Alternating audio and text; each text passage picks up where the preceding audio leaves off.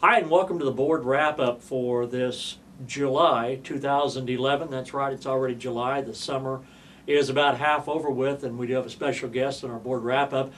Superintendent Pennington not with us this month. We're going to talk with Dr. Nancy Niemann with the Ponca City Public Schools about what's going on this summer, about what you can expect as we head for the fall. And it's hard to believe, but Dr. Niemann, here we are, about 2.5 to 3 weeks before a lot of employees will start reporting for work too. That's right, and it's always wild and crazy this time of year. We've hired around 19 new teachers, so we're excited about that. It's a very small amount, but we actually had 2 resignations yesterday, so we'll be out shopping for about 3 more teachers in the next few weeks. But most importantly, also, or as importantly, we have a new high school principal, Mr. Kent Marshall. Give me your thoughts on the hiring of Kent Marshall, who certainly was trained under 2 very good principals, Mr. Woody and then Dr. Hannaford. Kent Marshall was an assistant principal, and I'm not sure whether he thought he'd be thrown in there this quickly, but I know he's very excited. I've visited with him several times about this new position. It's a great opportunity for Kent, and we're thrilled to have him on board in this capacity. We first hired him as a teacher, and then eventually he's worked his way up to an assistant principal. He's had administrative experience prior to coming to Ponca City several years ago. I believe he's been with us 8 or 9 years, somewhere around in there. Has been a coach and a teacher. We had several applicants for the high school principal position, and we have a team of people on that committee, and Kent floated right to the top. Sometimes it works that way, and sometimes it doesn't. Right. People always ask how you determine hiring somebody, and I think most businesses, and this is a business, look from within, but if it's not there or you know it's not the right fit, sometimes you have to go outside. We've probably been fortunate because the last few principals we've hired were people that were already on staff. And we have been fortunate in that. We'd like to think that we do build our own, but we posted everywhere in this particular position, and we had 3 candidates that were our top selections, and 2 of them were out of district. We were open-minded. We had a committee, and the committee certainly saw Mr. Marshall's fitting our needs. Absolutely. It's also a compliment when you have to rehire positions like principals. Mr. Woody retired, but Dr. Hannaford, he got a very good position at Northwestern in Alva, and certainly I know that people think that's going to be their last job, but it doesn't always work out either. That's right. We made a few other changes.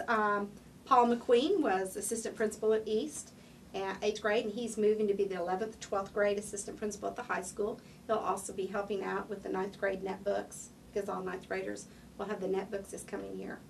And Marissa Pruitt will be half-time technology director and half-time assistant principal at East Middle School this year. You mentioned hiring, and it's interesting. How did that go with retirements and resignations and people that may have moved?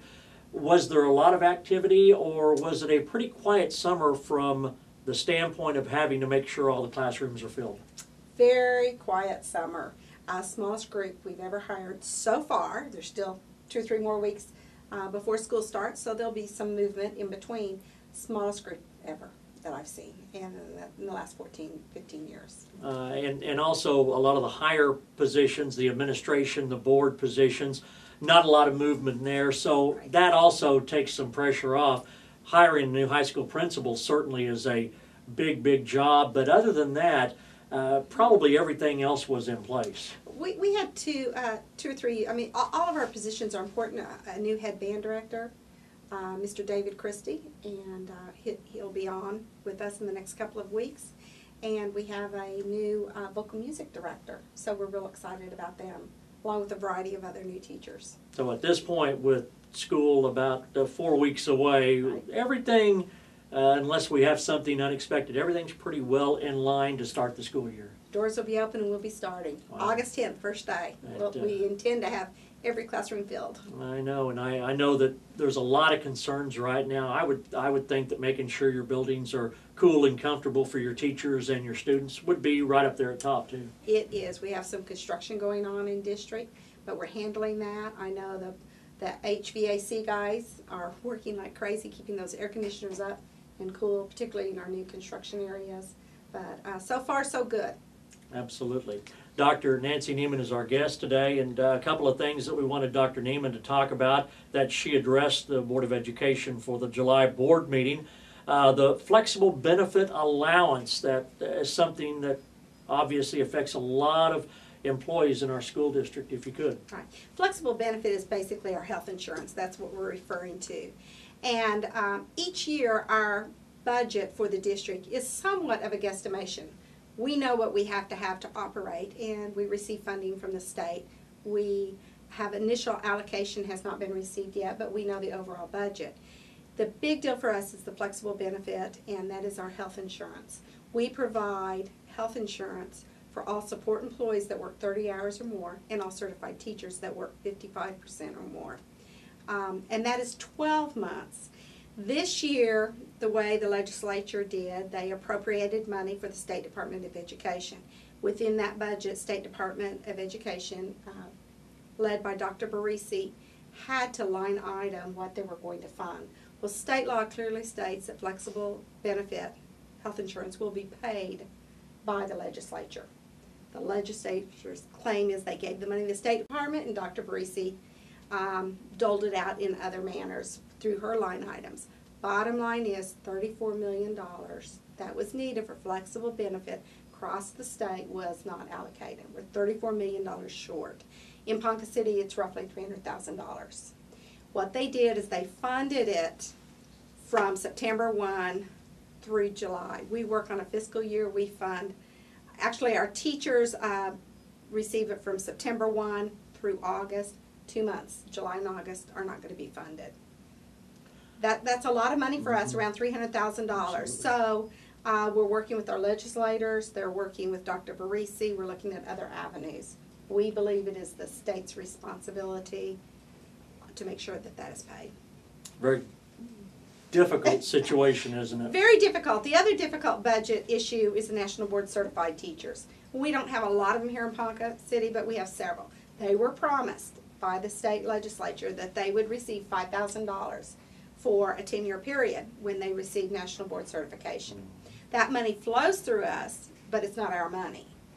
We sign off on how many National Board Certified teachers we have. They send us a check. We turn around and send them a check. That was cut completely. It was reduced the last 2 years, which teachers were not happy about, to be cut completely for those teachers that have completed that very rigorous process. Kind of unfair to them. Very, very much so. You know, we speak each month with Dr. Pennington, whether it be on this or however, and you know, one of the strengths of Dr. Pennington is the way he can keep up with that. But I think that we're also seeing that there's a trickle-down effect. Everybody that works in this building on West Grand, you all pretty much have to be in tune with what the legislature, Dr. Barisi, no matter who it is, you have to watch it very closely. Absolutely. I oversee all the financials for the district and the human resources. So what the legislature is doing, we pay attention to that because that's funding. So the buck stops with you, so to speak, huh? Sometimes. Whether it be Yes, good or bad. That's correct. So we're all taking cuts. Okay. You also wanted to address board members redistricting. Are we going to see some of that? I don't believe so at this time. Dr. Pennington has been working down at the State Department about redrawing the board districting boundaries. They've taken a look at that, trying to keep each of the quadrants, each of the areas equal. They're pretty equal right now. So when they looked at redistricting, anytime you just move the line a little bit here, a little bit there, it throws everything off. So the recommendation will be no changes. Good. You are, as you just said, responsible for finances. Is there anything to report to our constituents about the finances of our schools? One of the things that we've talked with Dr. Pennington about is that, you know, compared to a lot of people, we are in better shape than a lot of school districts. We are. I actually did the board budget hearing last month in June, and that was a public hearing. We reported on that. We have a nice carryover this year. We're always concerned further down the road. This year we're going to do fine. We have made several personnel cuts because 90% of the budget, so to speak, is in personnel costs. If we make cuts, that's where it needs to be. So we are doing that. We have a healthy carryover. we know that this time next year we will not be talking about as large of a carryover. That's the issue. I'm planning for the following year. You plan a This year year's- ahead, don't you? Oh, absolutely. Yeah, maybe even more than that. That's right. so. I'm looking at the 2012, 2013 year. So we're ready to go this year. We've made some cuts. We'll probably make more by this time next year. You said it was a pretty ordinary summer meeting. Anything else that struck you in the July meeting that you think we need to know about? We did the quality time analysis. That's a yearly report that the State Department requires. It's how much time students are actually on task doing work. We take a look at that. Do we have pep assemblies or announcements that are taking away from possibility of instructional time? We work with the principals and the teachers to keep all that down to the minimum. But we do report that to the state. So many school districts, if you read the Tulsa paper or the Oklahoma City paper, there's so much going on with the two larger school districts, or the two largest, about school times, about all of that may be confusing to people. Is there anything that's going to change about 2011 from 2010? Not in our school times. Right. The children in Ponca City actually attend more days than is required, or days than most districts in the state of Oklahoma. We also go a little bit longer school day, basically 8 to 3. We have a couple of schools that have varied that a little bit with their Rise and Shine or morning assemblies kick off around 7:45. A couple of schools get out around 3:20, 3:25. But basically that's our school day, 8 to 3. It's going to be fascinating to watch Oklahoma City this year. They're on their continuous calendar. They'll be starting school August 1, but they will not go more days. It'll just be longer throughout the year, such as three or 4 weeks at Christmas, 2 weeks at spring break, an extra week at fall break. You know, it's a possibility. We are interested in talking to the community this year. I think I'll be putting together some sort of a survey so that we can reach throughout Ponca City to see if we'd be interested. Not more days, just more breaks, and involve more months. Yeah. Going into the summer, starting a little earlier, ending a little later, giving a few more breaks in there. You see more of that, and I guess they're, if you will, guinea pigging this for the entire state. We'll watch and see what happens. And they're not the first district in the state of Oklahoma. Tulsa had 33 or 34 schools that were year-round schools the last several years. I think they're down to 1 or 2 right now. It also provides breaks for students that need additional information, that need additional teaching, such as we do summer school. They may do a week at Christmas, an extra week at spring break, not for all the kids, but the kids that need extra instruction in reading or math. I wanted to mention one more thing, because before I came over to sit down with you, Mary Ladd had sent me an information piece about the students the last day of July getting their yearbooks. Oh, and right. It's something that is very new, but the night of the 31st, with the cooperation of the community and the police department, the students are going to get to come to Ponca City High School in the Commons and pick up their yearbooks at 11 o'clock that night. Right. It'll be fun, just like a Harry Potter party. It's a premiere night, and I think it's called Find Yourself. They'll be bringing their magnifying glasses to find themselves in the yearbook. It sounds like a lot of fun. I believe seniors get to go at 11, and everyone else will be able to report at midnight, with the party over at 2 a.m.